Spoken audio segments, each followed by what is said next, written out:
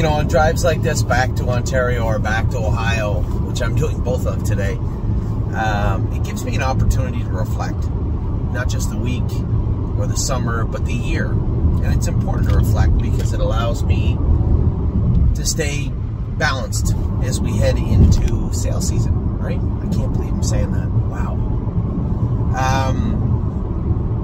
You know, I like to look at our barn, where the horses are inside of it, which ones are staying, which ones might be going, who I have optimism for as they start to come out of the field. You guys know this year is going to be the first year we pivot a little bit. What I mean by that is, you know, you've heard me talk about it. I was so pleased with the way that Time Is On My Side come back and the way we were able to manage him all year.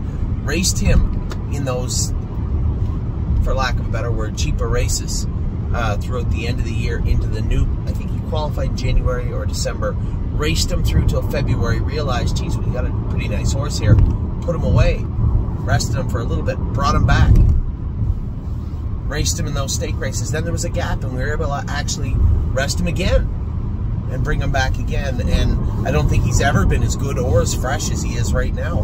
You would think after that tough trip, first ever start on a half-mile track, I think the fastest we'd ever trained him on a half may have been 2:08, 2:10. Because remember, he was training down in Northfield, but then we sent him over to Tim to qualify him. Maybe he trained at 2:05, I don't know, but it wasn't fast. So to have his first mile, her first fast mile on a half-mile track, end up with him at the quarter in 25-4, and finishing second, pacing in 1:15 apiece, was a hell of a mile. And you would think that that might take a little starch out of his undies as he raced 7 days later in the hemp, and Mark drove him very well. Again, you know, this month it seems more than most post positions have really had a negative impact on our barn. And I don't want to cry. Everybody gets bad posts. It just seems like on a case-by-case basis. Time Is On My Side, Mark said if he had left 3 instead of Gem Quality, he's a close third, he feels. And it looks like he's probably right. Then we had last week, was just horrible. Everybody drew the outside. But that's racing. But as I look through our horses and what we were able to accomplish this year, you know, you look at all the horsemen, this one should have been better, that one should have been better, this one should have been better. And then you take a quick glance at On Gate, our preferred, and see all the 2-year-olds on there. Or take a look in, you know, I was frustrated because Grand Slam Dio, here's a filly we give $100,000 for, and we're racing her in the Wildcat, which is below this is the 4th tier. And the horse that just beat me at the wire was a $435,000 filly. It was a sister to Carl the other day.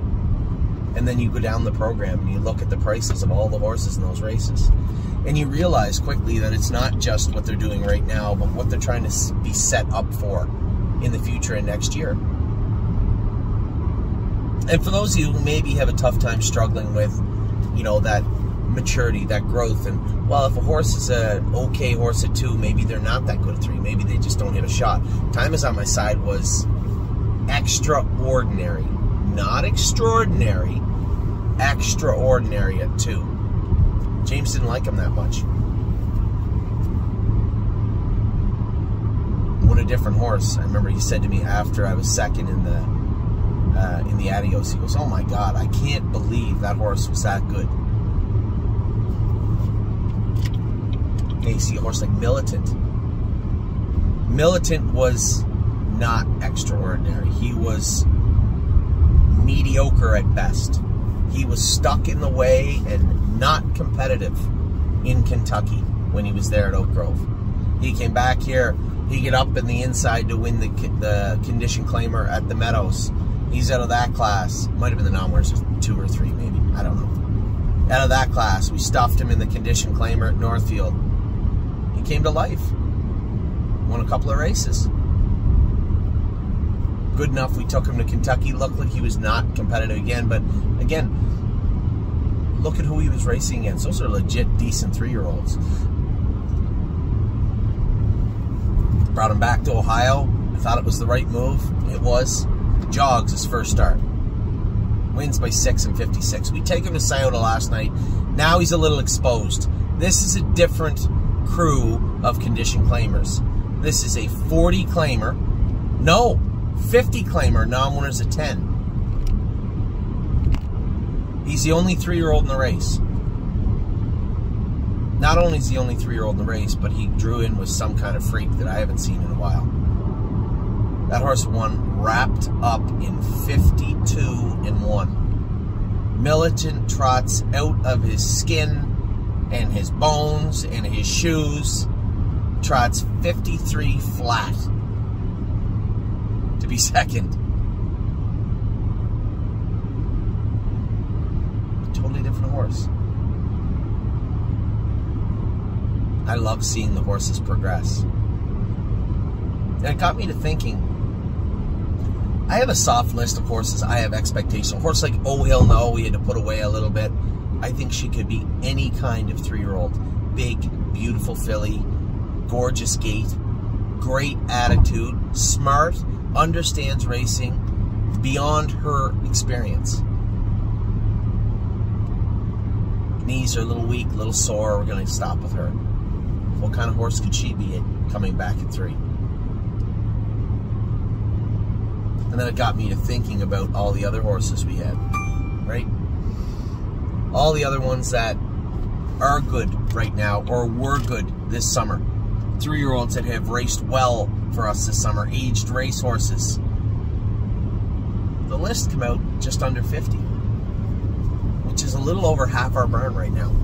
The other half our barn are made up of horses that are maybe not that good.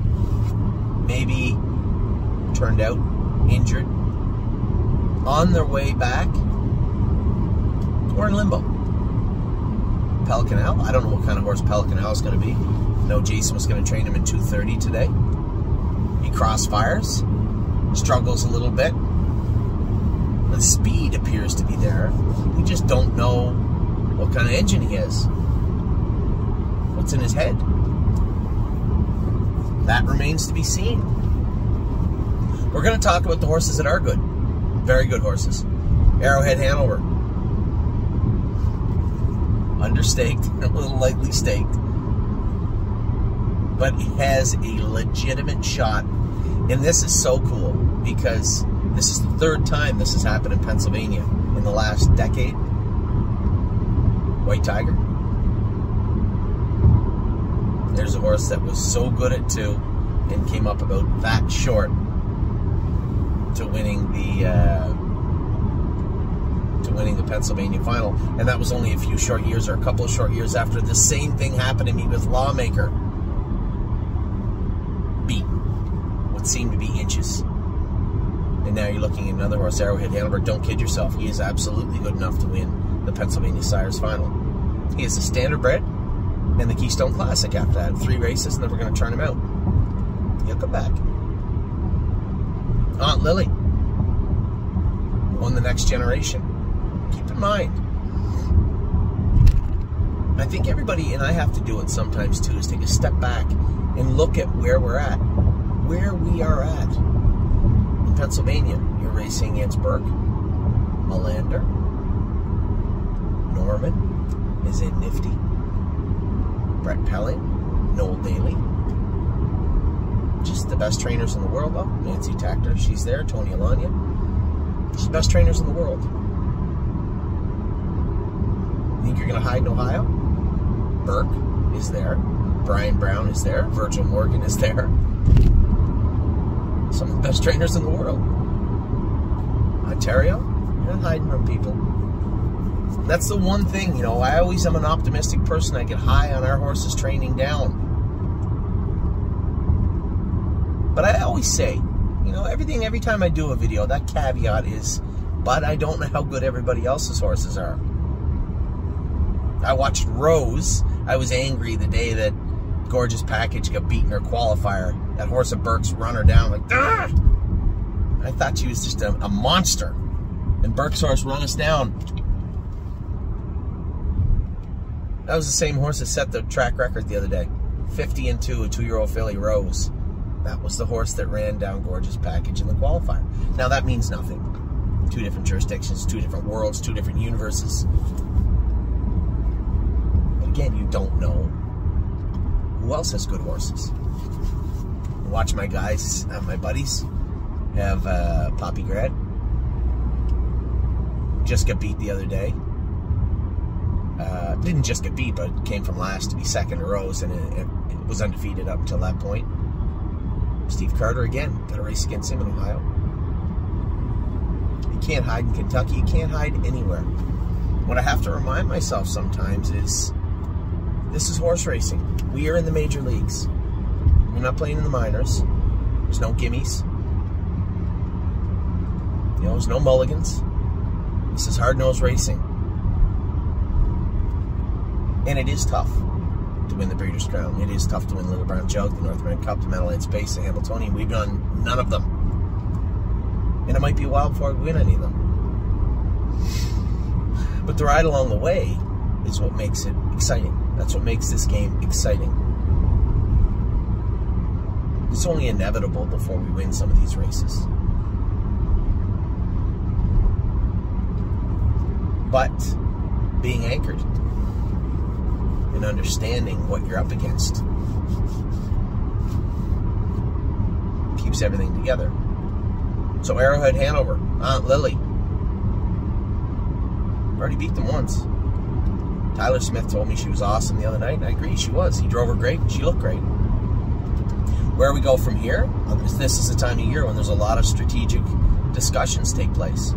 Racing the Buckeye, look to in the consolation of the Buckeye final. A little trickier on the 3-year-old colt side, trotting colt side. So those discussions are ongoing. But Aunt Lily, legitimate, nice filly, gonna go over 100 grand for sure if she hasn't already. Just a nice filly. Blue Ventura, here's a horse that didn't make a ton of money, but it reminds me a ton of Time Is On My Side. He understands the game. He's put forth a number of 54 miles, I think a 153 mile. Many 27 last quarters. Out to the field now. We'll bring him back and race him in the winter. The exact same way we did Time Is On My Side. Captain Incredible. Sky's the limit for this guy. Everybody that's ever sat behind him loves him. His first start, 53, 26 and a piece on the end of it. Made some shoeing adjustments, let his hobbles out. He's in to go tomorrow. I am super excited to see how he races. Chicago Hall. That's where I'm on my way to go right now. Drive Chicago Hall. Win, lose, or draw tonight. He's a nice colt. Very nice colt. There's no slouches. You're gonna have to earn it. Same way everybody else does. Country Dancing. Here's a filly we had so much hope for. And it was starting to wane a little bit, right? Is she really that good, or is she just okay? Even after I won in 53 flat with her at the Meadows as a 2-year-old and a maiden, still didn't know if she was that good. Chris Lem said she was great yesterday. Lots of pace at the wire, 53 and 2, beat what, a quarter of a length, a half a length. She looked awesome. Makes it into the Stallion Series final. And she will race in Kentucky, and I can't wait to see her race in Kentucky. And if she continues to progress better and better and better, you might see her in a bigger race later in the fall. Freedom Hill, little throw-in filly. One of those little bucket fillers. 18 or 20,000, 22, something like that. Trained down good, showed talent. Really nice filly. Can't blame her for last week. How many times you gonna warm a horse up and it starts to pour rain as you start to warm her up? And then, oh, by the way, the lights just go out. All of them. Pitch black on the track when you're training. She's tied up a little bit. She'll be back. Gaslight Hall put him in an impossible position last week. Second in the first grassroots. You know what we're going to do? Let's take him to Kentucky and race him in the toughest division. Because there's only 12 in the division. If there's only 12 in the division, and he gets a bone, he gets a 4th or a 5th somehow, it could be enough to get him in the final. It might be. He grabbed a 5th. Pouring rain in the mud. Flip-flops on a track that isn't kind to horses that wear flip-flops. Out the whole way. 5th, 57. our gamble may have paid off. Maybe. They still got to go and win. It's one thing to say, oh, he might make it in. He's got to go and get some money. He's got a shot. Gorgeous Package. Another throw-in purchase. Bought her on On-Gate. On the On-Gate kind of odds-on racing dispersal sale. Scooped up her and Blue Ventura. Both these horses have turned out to be incredibly nice fillies. Gorgeous Package is already guaranteed a spot in the Buckeye final, I believe, by math and money. We're going to race her in the Sire Stakes this week coming up. See if we can't sneak her into the Consolation final again. Both of them. Now, a horse that surprised me the most last week, Grand Slam Dio, how much she's improved. Crosses over from post 10 at the Red Mile. Just like that. Crossed over to the front, put the brakes on, let one go, but then got shuffled. Weave through late, got beat a nose. 57 by Carl's sister. Gymboree made my list, but hasn't really shown us a ton since that second in Oak Grove. She's trained up tighter. Eric's doing the best job he can with her. I think she's going to be a nice filly. She's got to come forward, but again, draws 8. Can't really leave with her because she has shown blood a little bit. We're trying to manage it best we can, but it was there. So you can't really blast a horse like her out of there. You got to be very conservative. Memento Mori knocking on the door. It's only a matter of time. Second beat, what, a half length, a quarter of a length, the head, whatever. 54 flat the other day. Just such a nice horse. Princess Dream. Regardless of what happens with Princess Dream, her sister just set a world record, won the Hambo Oaks. She's worth a fortune, regardless. And not to mention, she's a very, very nice filly. Second and third in her first 2 starts. Getting better, getting stronger every week. Give her a week off, heading into a prep race for the grassroots after that. We have a lot of fun with this filly. Resolve Indeed, a little flat the other day, but scope 3 out of 5 for Mucus. She's better than that. She's a nice filly. She's already proven that also. A winner, shown a couple of quarters in 28 seconds. She's coming on also as the grassroots approaches. Rose Run AJ, here's a horse that did what we wanted him to. Hey, guys, we have a horse that's going to pace 53 at 2, 27 on the end. He's going to take a mark, open length winner in 56, last half 57. He's going to pace 54, 55 every week. You okay with that? Yeah. Cool, because that makes him about the 18th best horse in Ohio. We don't know how good the other people's horses are. AJ's a nice horse. He's going to continue to be a nice horse. He's going to make the Buckeye final, I hope. He's going to do some damage in there. We're going to have a nice 3-year-old. But one thing I can tell you about AJ, he has grown up. He has matured. He does understand his work. And he's a better horse for it. Rose Run Alexander, flat last night. We'll get her blood back. I'm pretty sure there'll be stuff we can work on. You know, 54 in a piece, last half 56 and 4, last quarter 29 seconds. It's not like she was terrible, but she was not as good as she could be or has been. Rosetta, bit of a lunatic, much like Gymboree, has a lot to prove. A lot of mental maturity needed there. But she's coming on. I shouldn't say that. She regressed the other day and went into full lunatic mode. Her first start, she was great. So hopefully, I'll settle for anything in the middle or towards the first race. Not so much the second one. She's probably going to have a few more starts, and then we'll turn her out. She's just got to grow up, mature. And Westland Warrior, a little flat the other day, but had like 14 recalls. I don't like the breaking rule in Kentucky. It's not conducive to the rest of the horses in the races, and I just don't understand how they implement it. If you're on the run going up to the gate, they'll call a recall. If you do it again, they scratch you. Refund you. Why don't you just refund you after the race? Why do we need to penalize everybody else that's not on the run? It happened to me with Rosetta. I caused a recall. There's no need of it. I was going to catch the gate if they just kept going. And then last week with a horse in with Westland Warrior, there's just no need of it. Just refund the horse after the race if you want. I don't understand the argument they have for that breaking rule. I just think it's... Maybe I'm missing something, but it just seems like it's not implemented as well as it could be. And then, you know, I don't know how many 2-year-olds that is, 18 or 20. and our 3-year-old's Arson. A point of contention this week. A little bit of, you know, stuffed and filled up the complaints box with Arson and some of our Ohio clients and wanting to race in the Little Brown Jug because it was sentimental. And it's not like it's a hard no, but it's a no right now. It's a soft no.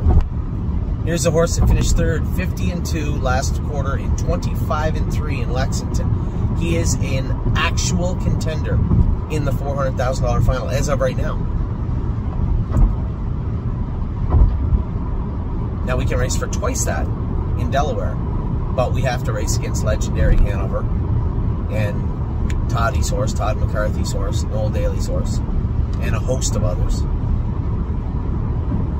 Or we can stay in Kentucky. I mean, for me, driving down the road right now, the answer is easy. He stays in Kentucky. But it will be open for discussion as we move through into September when the Jug is coming. Listen, it's a great discussion, dialogue, argument, whatever you want to call it. It's a great dialogue to have. It's a great problem to have. We have a horse that's almost good enough for the Little Brown Jug and more than good enough to race in the Kentucky final. Good for us. Drebin, starting to finally come around. I didn't realize what kind of a mile it was until Mike Wilder pointed it out after the mile. He likes the horse. He drove him the week before, said he liked him. I drove him the other day. 54-1, but I'm at the quarter at 29-2. His last 3 quarters, 124-4. That's what it was the other day. Driving away winner. He looked amazing. Gypsy Hill, I believe first or second in points in the grassroots. Taking a mark of 55, 56. Wasn't his best race the other night, but not a bad race. And has been good all year. Irresistible Son is just an absolute monster right now. Second in 52-4 the other day. He's racing against aged horses. These are all aged horses they're racing against last night.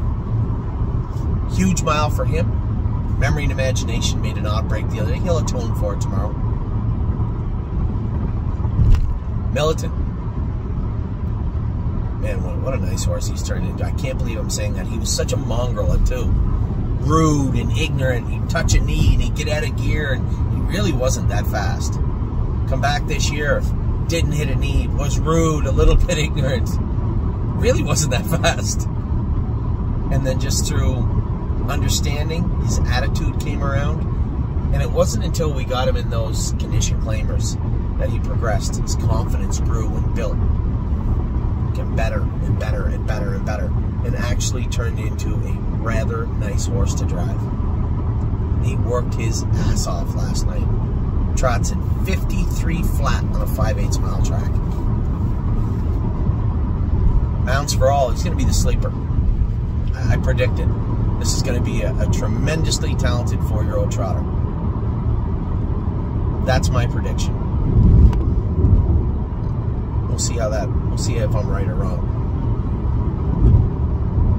Pickpocket, come back good. I would say, certainly in no way, shape, or form am I disappointed at all in Pickpocket. He was an incredible 2-year-old. He's a pretty good 3-year-old. He come back, all truth be told, probably the exact same as we put him away. I would say his win in Kentucky last year was a mirror image of the Bluegrass or the International Stallion. Just happened to be in the Goldenrod. It's 3-2 tomorrow. Should be good. Let's let him progress and see what kind of horse he is. Prince Charmer, I almost didn't put him on the list. I just like him. A likable horse. He's going to do some damage now throughout the fall into the winter, and I think he could be. I don't think he's the same as Mounds for All. I think he's going to be a very good horse, but I think Prince Charmer could be a really effective 4-year-old for us. We'll see how that plays out. Ready for landing. He'll race next week. No, sorry, he's out in the field right now. He'll come back. I plan on qualifying him without the hobbles on, and then we'll see how he behaves and how he races. I could see him racing either again at Mohawk or at the Meadowlands this winter. I think he's got some talent. Just has to show it. Our newest horse that we just bought, Tenacious Hanover, I only bring him up because he's actually ahead of Time Is On My Side in the standings for points in the PA Sires. Now, I hope we leapfrog him with Time Is On My Side, race Time Is On My Side in the finals, race the other horse in the consolation.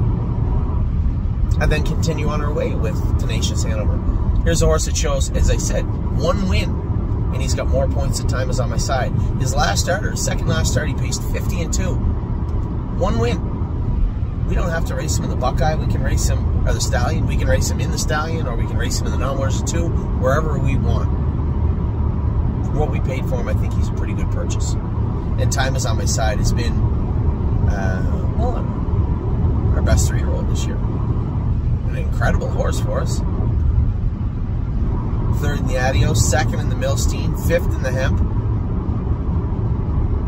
He's heading to the Little Brown Jug, likely heading to the Breeders' Crown. And he's not really a household name right now. But as I said to Mark, and Mark had said to me, he confirmed it after the Hemp, he maybe doesn't scare the best colts just yet. But the difference is that every time he goes on the track, he gets a little bit better. And most of them have already shown their best. And that is the biggest attribute to Time Is On My Side right now. Then we look at the aged horses. Brace for Landing, as soon as we clean out that division where Militant was racing, or is racing, and where Gypsy Hill is, Brace for Landing fits in there also. He's only got 6 wins. We're going to take advantage of those last 4 wins, I can tell you that right now. Collector is selling on Monday. He was a winner in 53-4. Quietly done very, very, very well with Collector since Harrisburg last year. Save America, I think we're going to have a ton of fun with this guy. It was so sad. I was mad that I missed to drive him. First I was mad he drew the 8-hole. And then I sat in the airport like a putz all day. I don't even really know what that word means. I don't even think it's a word. I've heard it. Just sat there all day. Watched delay after delay until I couldn't make it anymore. It was pretty heartbreaking. But it's life. Adam Murner got, as Vance Cameron said, the catch drive of a lifetime. I wish he'd have won that kid. As much as it would have hurt me to know that I didn't win the Gold Cup because Air Canada delayed my flight an additional 15 minutes. That's all I missed by. They touched down in Prince Edward Island at 11. I watched the flight on my phone, 11:23. They went behind the gate at 11:25. The last delay was for 15 minutes. That's the difference between making my drive and not. And it would have hurt to watch him win the race with another driver, but ultimately I would have been super excited for all my partners and for Adam Murner. As it turned out, he drove the horse good and finished 3rd. And he's going to be a very good horse for us. Tactical Mounts has been the best horse we've ever had at the stable. And it's going to be quite a long time before we can say, I think this one's better than Tactical Mounts. We have a trotter that went sub 149-4. Not many people can say they've had a horse win sub 150 on the trot. Megan has done a tremendous job. Scott has done a tremendous job. And I think I need to take a moment, as I always generally like to do, and thank everybody, the caretakers, you, our clients, for allowing us to buy these horses, but the hard work that everybody puts into them. You know, James knew that Chicago Hall's break bothered me. Really disappointed me. I was really angry over it. Not angry at anybody or the horse, just angry at the situation. Even in the next day to jog the horse himself. It doesn't work for us anymore. Went in to jog the horse himself because he didn't know that I was still in Ontario, just to see if he was all right. Now he's my brother, so there's a connection there. He is the best driver in Canada, one of the best drivers in the world right now. And for him to take time to go and do that when he didn't have to, obviously speaks to brotherly love, but at the same time, he wants to see us do good. I continue to talk with Scotty. Not my brother. Drove all the way to the open house in a car. Went with horses in the pouring rain. Still shocked over that. Wants to see us do good. Megan, the hard work she puts in, Harry, Dominic, Jason, both Jasons, all our caretakers.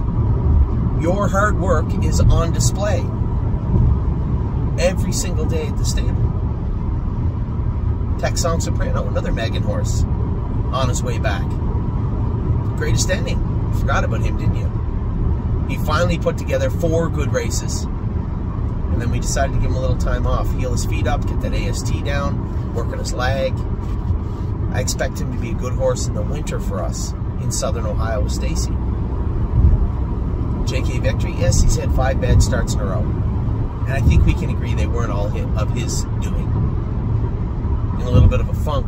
Here's a horse that was on fire last year for us. Continues to be a 150, 149, 151 type pacer. We'll figure out what we're doing with him. Good horse, looks like money. He's getting very close to being ready again. He is on time. Rock Shining Star, a winner already in an open for us at the Meadows. Drew a poor position. We talked about last week's poor positions. This is one of the horses that fell to that. Jason Hughes did as good a job as he could driving him. He just needed a little bit of help. He didn't get it. Drew 7 instead of 2. You're 6th instead of 1st, 2nd, or 3rd. 3-Point Blue Chip. Horse that meant so much to us. Continues to mean a lot to us. But really helped put us on the map. Winning the Matron. Helped put James on the map too. Winning the Matron. He's racing good. Yo Mister has not been as good this year. Was battling some issues. Sound this week, Harry said. He's going to train him up hard this week and have him in to go again. If we move him along the way, so be it. But I want everybody to understand, you know, I get emails all the time. Such race so good in Ohio. Why don't we have him in Ohio? You're just assuming he's the same horse as he was last year. It's the same as the argument I had with one of our clients this week about Patrick the Piranha. They don't stay the same forever. They don't stay good forever. And the ones that are great and on the top of their game at 105%, the 10% slide is a huge difference on the track. And yes, I'll be the first to admit that either of the 2 horses I just mentioned, neither of them are as good as they were last year. But both of them are still very good horses. Yo Mister will race next week, so will Patrick the Piranha. And in between those 2 horses, stay close. I think probably what you're going to see, now he drew 898 or 899 his last 3. It's not his fault. You need to be up near the action. You can't do that from way out there with him. Now, I did out of the 9 hole, but I know him. And I think when those other drivers look right and see me coming out of there with stay close, you know, with the flying the pirate flag coming off the car, you're going to get a spot. You're going to make front. But if you're a catch driver looking left, trying to find a spot with stay close, there's no room at the inn, no vacancy. And I certainly don't blame Chris Lems for ducking the horse yesterday. He did the right thing by the horse. But he's going to be down in class now, and when he gets back up to where they think they're going to stuff him into the open on us, or call it the nomblers of 12 to 15,000 and use horses that have been in the open, I suspect what you're probably going to see is stay close, win 2 or 3 races, and then be up for sale. There's nothing I hate more than being stuck in a tough position, and that's exactly what we've been stuck in with stay close. He's not an open trotter, and the backup class does not fill enough to accommodate us. And that's what you see on Monday, right? A lot of those horses. Victory Blue Chip, Collector, all those horses might fit great somewhere like Dover, right? Or Philadelphia, or Saratoga, or Plainridge, or somewhere else. They just don't fit at the Meadows, Northfield, or Scioto. I don't have the supreme confidence to send them to somebody else to race them in those classes. I'm not certain they can do in there, or they wouldn't be in the sale. They have value. They have worth. And we're doing our best to replace them right now, and I think we've done a pretty good job. And we'll continue to do a pretty good job. Now, it is sale season. We're going to be talking about the buckets over the next week or so. How they're going to work for Ohio. How they're going to work for Lexington in particular. We'll always, and we always will, keep our eye on Ontario. Also, look for some horses for Ontario. It's a tough division too, right? We have nice horses in Ontario. Resolve Indeed, Princess Dream, Gaslight Hall, Chicago Hall. All good horses. All quality animals.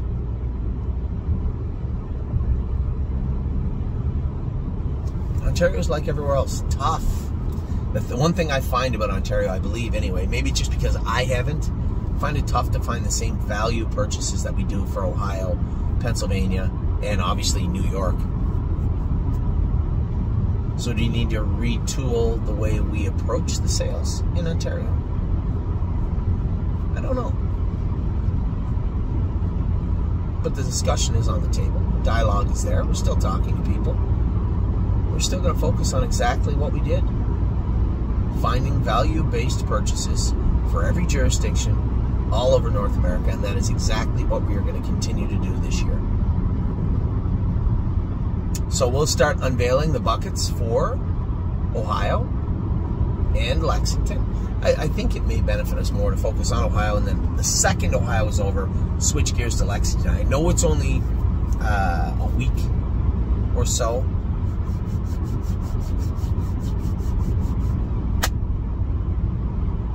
I don't know. Anyway, everything's on the table as far as the buckets go, as far as what we're going to do and how we're going to do it. Feel free to drop me a line. Let me know what you think. And always, please, I know I always get emails and the first thing it says, I'm really sorry to bother you. I know you're busy. I am never too busy for the people that make up the statement, right? That's my job. So you needn't start your emails or text messages with that. Everybody is busy. I want to make sure we get it right, and we continue to get it right, and we continue to evolve and grow and mature and make the stable the best stable it can be. And I can only do that with everybody's help. So that is a 37-minute opening. Very little rambling. Not a lot of fat on the steak there. A lot of information, a lot to discuss, a lot to talk about. And now you have all of your videos, starting with your opening, ready for you this week. Take care, everybody.